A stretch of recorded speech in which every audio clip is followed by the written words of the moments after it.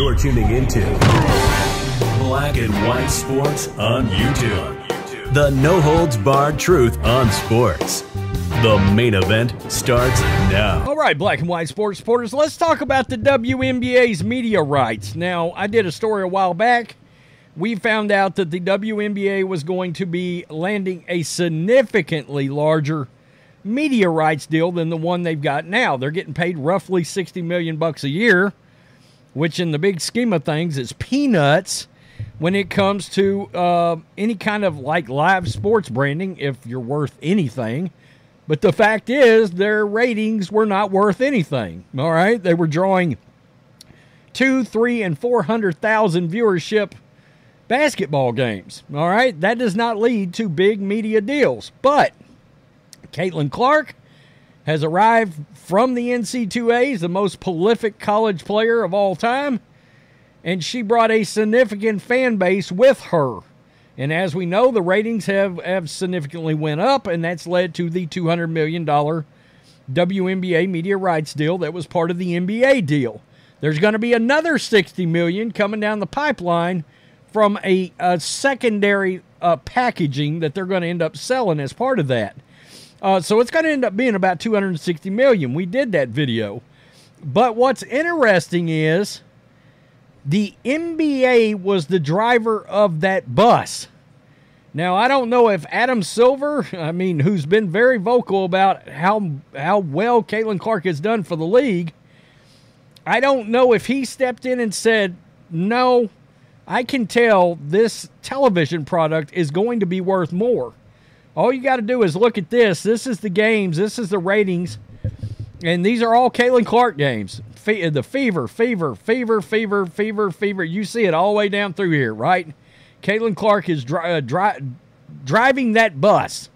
All right? And this article was actually about the biggest all-star game rating of all time, right? So I found this rather interesting because the WNBA originally got back a value that was not $200 million. All right, and you may be like, what are you talking about? Well, the Endeavor Group. Now, if that sounds familiar, that's the group that owns WWE and UFC. That group was hired as a media consultant. You see that, the recommendation of a media consulting team from Endeavor Group working in conjunction with the NBA. All right? So they originally came back and told the NBA that the WNBA was valued at just $125 million per year. That's pretty interesting. That's a lot less than $200 million. And evidently, because of everything that's happened with Caitlin Clark and Angel Reese, they've got Angel Reese in this article, but I don't know why Angel Reese is being brought up here. I mean, the only games, ratings-wise, that she's involved with here are the ones that Caitlin Clark's involved with. That is literally her only involvement, and then, of course, the All-Star game, maybe. But they have to. That's a thing. That's another thing. We were talking about the Angel Reese thing yesterday.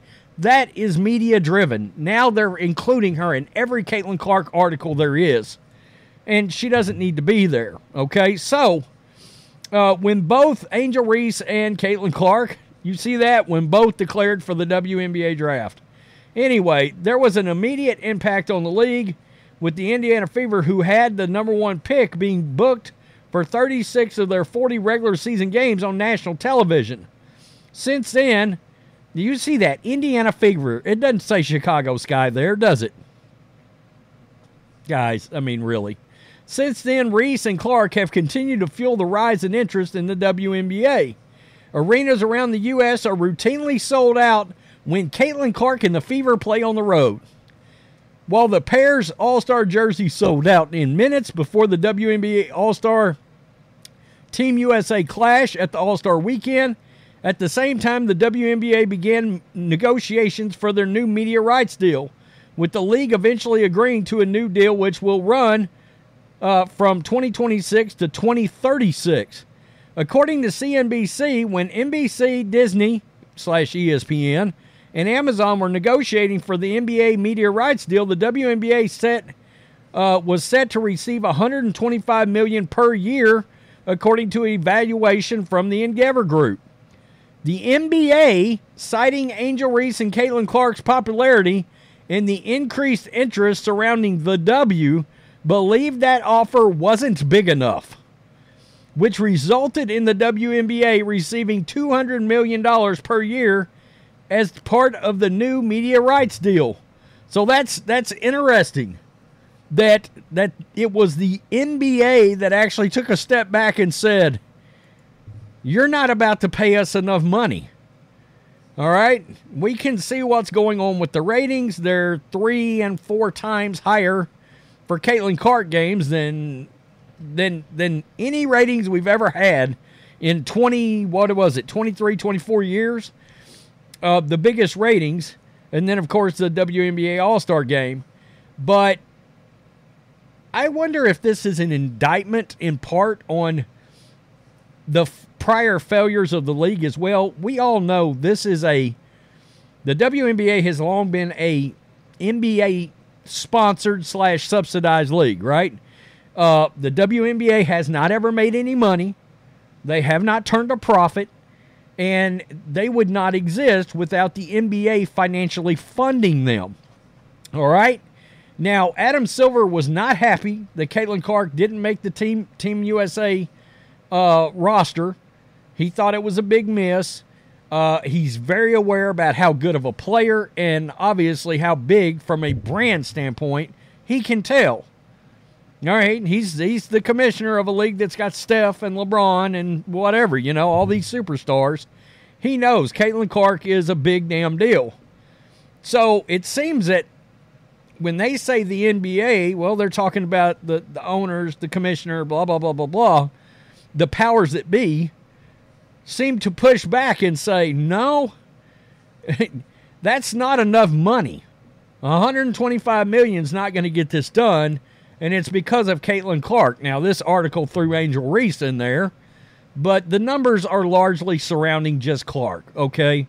I mean, the Chicago Sky's attendance is still like 5,000, 6,000 less on average than the Indiana Fever.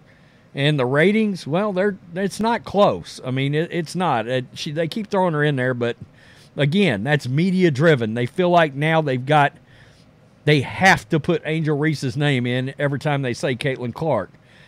It just doesn't compute. The statistics don't back that up. All right, so regardless, it seems the NBA knew Caitlin Clark was going to greatly help the league, and they came back after Endeavor gave them $125 million projected value and said, no, we're going to have to need $200 million. And I guess they got it, right? And so, and now you're hearing they're going to add 4 more games. Well, that's 4 more Caitlin Clark rated games advertisers can get involved with. That, to be honest with you, it's been a while since I've seen too many games where, it's been less than, 1.5 million in a game that she's played in, or something like that. So, I don't know. You tell me what you think. I found this interesting that it feels like the NBA said, no, enough is enough. We might finally have the opportunity to have these teams get off of our dollar and off of our support, and we're going to take the chance. I just found that interesting. I mean, I don't know. I think it's interesting that the NBA came back and said, no, we're not going to continue to do this. We need a lot more money. And this will roll downhill. You should see, I would guess, a 3 times increase in salary for these players, maybe a 4 times increase. I don't know. I'm going to be interested to see how the ratings for Caitlin Clark, etc., hold up past this year. I am going to be interested to see how that goes. We really enjoy watching her games as a family. We do. I can tell you, my wife has said, when does Caitlin come back? And for WNBA basketball, actually asking when do they come back? It's bizarre in this household. Let's just put it that way. As CM Punk would say, hell froze over. Wow. Tell me what you think. Peace. I'm out. Till next time. Thanks for watching the show. Be sure to like, comment, and subscribe. Be sure to tune in next time on Black and White Sports.